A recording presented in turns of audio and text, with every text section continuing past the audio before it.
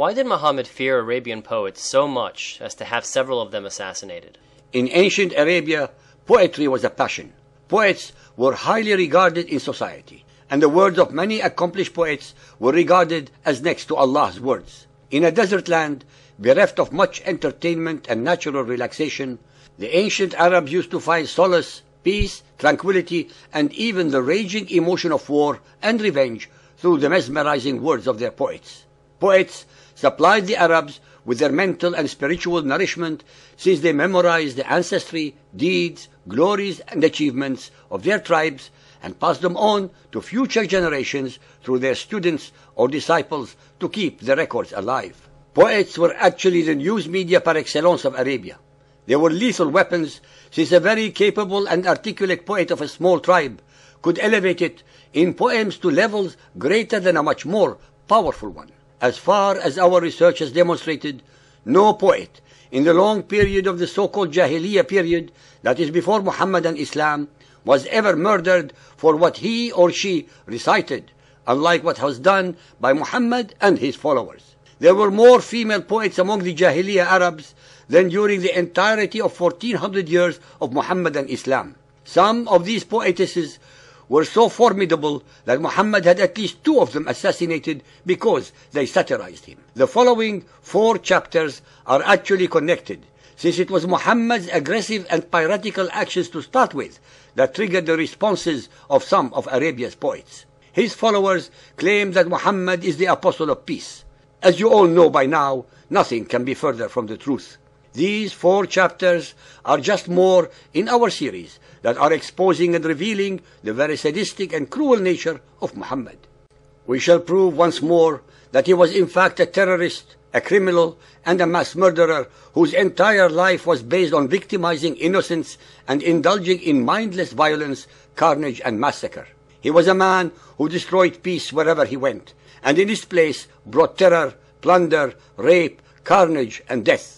When Muhammad first started shouting from the rooftops that he alone had the divine word of Allah, the people of Mecca ignored him.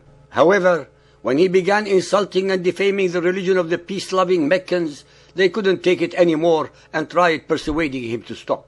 Muhammad the coward was too scared of the growing hostility against him, and knowing full well that his Allah could not strike down the Meccans, he crept out one night and fled for his life. Ever since that incident, Muhammad was determined to take revenge on them. He escaped to Medina, which had a sizable Jewish population, and started plotting his revenge with a small gang of criminals. This was the beginning of Muhammad's trail of violence, hatred, and bloodshed that would soon destroy all that was decent in the culture of Arabia.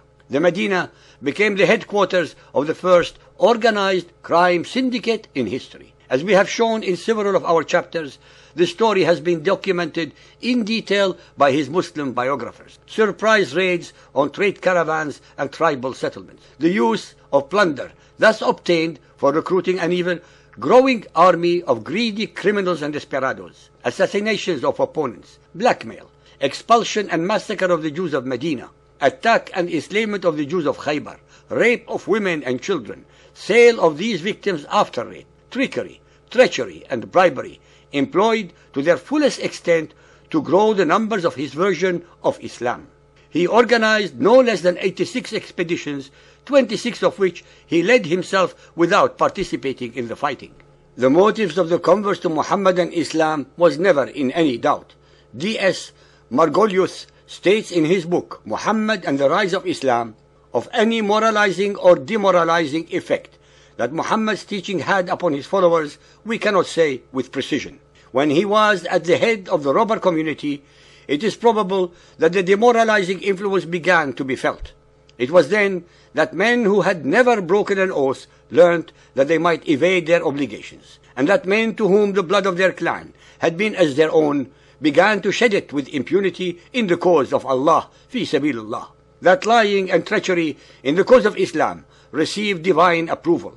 It was then too that Muslims began distinguished by the obscenity of their language.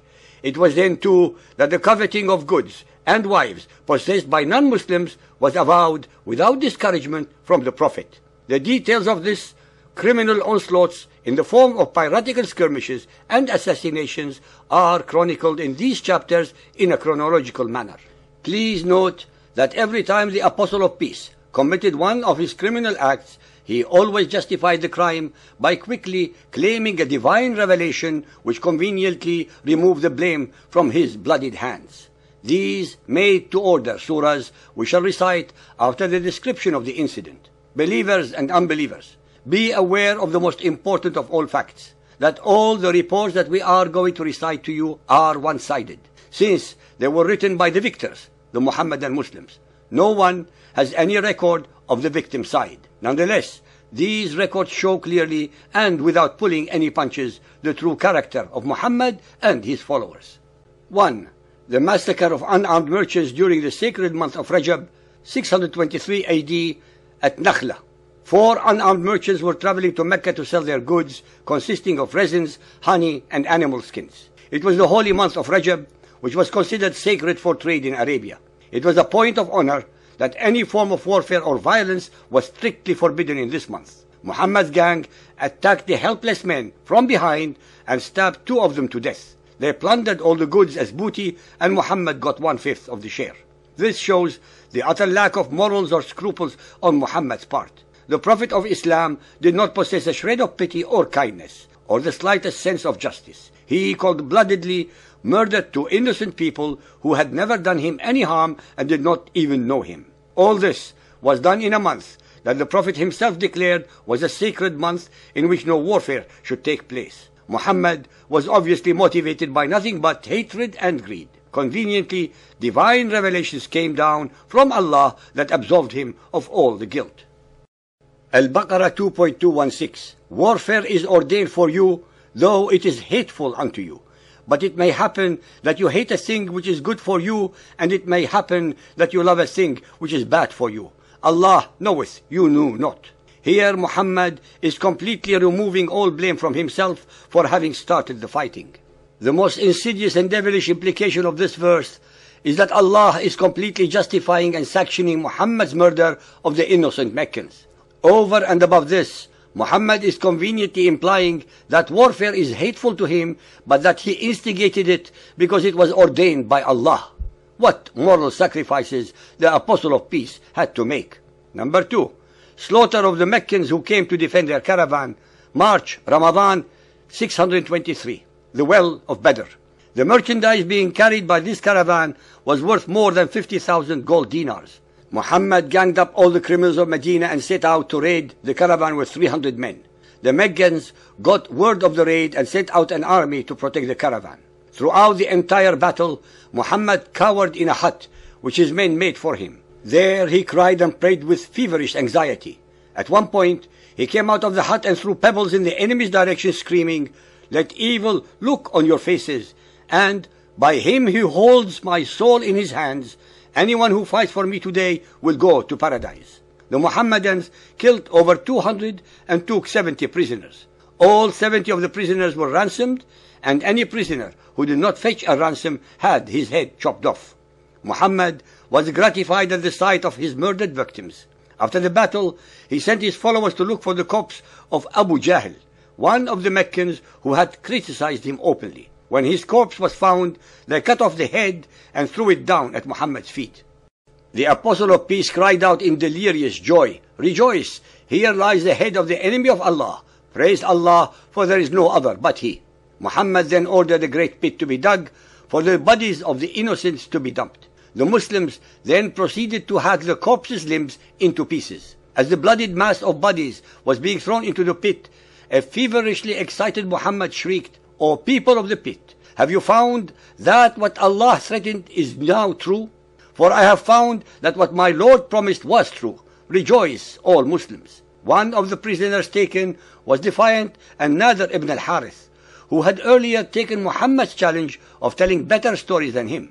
Muhammad ordered Ali to strike off Nadir's head in his presence, so he could watch and exult in the pleasure of beheading the man who had insulted him. Another prisoner, Uqba ibn Abi Mu'ayt, was decapitated in front of Muhammad.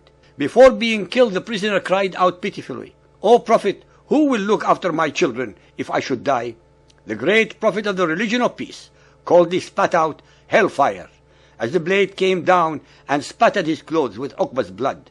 This time, Muhammad needed a revelation that would not only absolve him of all the guilt of murdering so many innocent people, but also give him the divine right to get a huge share of the plundered booty. Quite a few revelations magically appeared after the Battle of Badr.